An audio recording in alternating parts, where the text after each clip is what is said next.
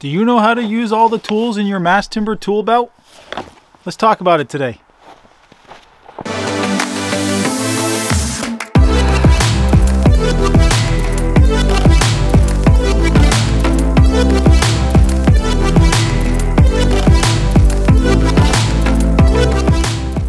Well, hey folks, welcome back to another 2-Minute Tuesday. I'm Ricky McLean, and today's video is all about how to sell mass timber to your clients. Now, this is really through the lens of you as a building designer, architect, engineer, or even contractor, really selling the idea of pitching the idea of using mass timber on a specific project to the clients that you're working with, whether those are developers or owners or even other designers. All right, so let's start out by looking at an analogy. I'm going to say that all of the potential benefits of using mass timber construction are like tools available to us in our tool belt. Now, when we're doing a specific job, we have specific tools that we use for that job. Not all tools are helpful, but it is helpful to have a wide variety of tools in that tool belt because they're going to come in handy at different times. Now, what are these potential tools? What are the potential benefits of using mass timber construction? Well, certainly one of them that comes to mind is the aesthetic appeal. Using mass timber in an exposed timber condition could be something where a developer can create their market distinction. Maybe they're in an area of town or city that doesn't have any or many exposed mass timber buildings, and they can really leverage that, use that to their advantage to create market distinction in their portfolio compared to those of other buildings and districts around them. Of course, this also plays into the biophilic aspects of exposing timber construction, healthy buildings. Another potential benefit of using mass timber revolves around the overall building weight or building mass and reductions that can have in foundation requirements, soil remediation, seismic forces, and of course, all of those are directly tied to cost.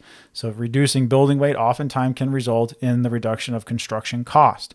Speaking of construction, another potential benefit of using mass timber is reduction in construction schedule, where you're compressing the structural framework aspects of construction. That also has an effect on the follow-on subtrades, where you're now able to get your mechanical subtrades, your plumbing subtrades, your sprinkler subtrades onto the construction site sooner. And of course, all of that construction schedule compression has a direct impact on overall construction schedule, general conditions, costs, overhead, all of those things.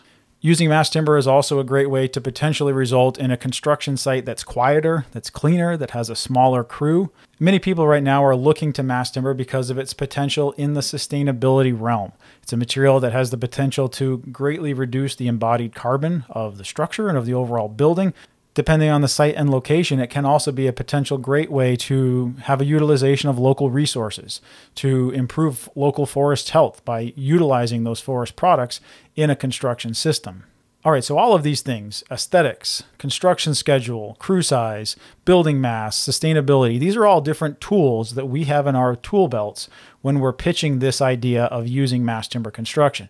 But the key thing to keep in mind here is that not all of those are going to be applicable on any given project. It's very possible that a developer has a keen sense of awareness or sensitivity to how long is it going to take to get this project done. Maybe it's a higher ed project and they need their new student dorm completed by the next fall semester. So their most important driver could be the overall construction schedule, versus maybe there's an office building in the suburbs and construction schedule isn't as big a concern to them as the overall costs. Maybe there's a mixed use project in a tight urban infill site and they're greatly concerned with having just local available labor to put that project together, and or concerns with very high on-site labor costs. So using mass timber is a potential way to solve many of those challenges in one.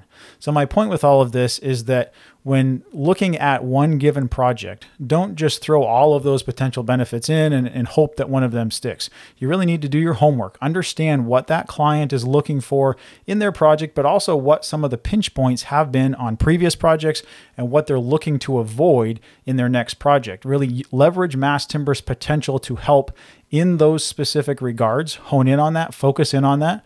And if you're just starting out in terms of your experience level with mass timber, understand that it is perfectly acceptable, perfectly fine to borrow those tools, to rent those tools, meaning you may not have those tools that you own in your tool belt to be able to say, on our past mass timber project, we realized this. Leverage the results, the benefits of others' mass timber projects, and still use those as a potential benefit for your mass timber project to your client. Ultimately, as you're able to do that and realize several of your own mass timber projects, you're going to start to own those benefits, own those tools, and really start to sharpen the tools in your mass timber tool belt and be able to leverage them for your next mass timber project. Well, I thank you so much for watching today's video. If you do enjoy these videos, make sure you subscribe on YouTube. We'll see you all next week.